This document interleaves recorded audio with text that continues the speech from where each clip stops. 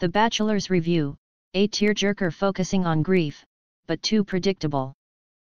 A father and son struggle to overcome their loss in The Bachelors, a tearjerker given conviction by a fine cast.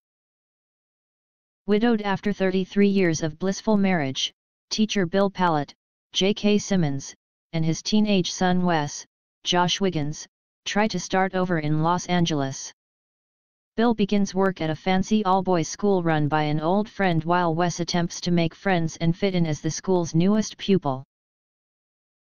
Whiplash Oscar winner JK Simmons is especially touching as a man lost in a fog of grief and unable to let go of the past.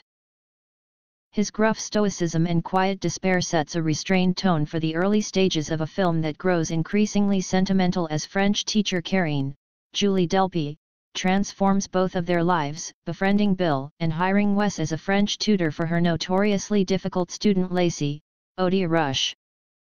Thereafter the film is all too predictable, but it doesn't entirely ruin this touching drama.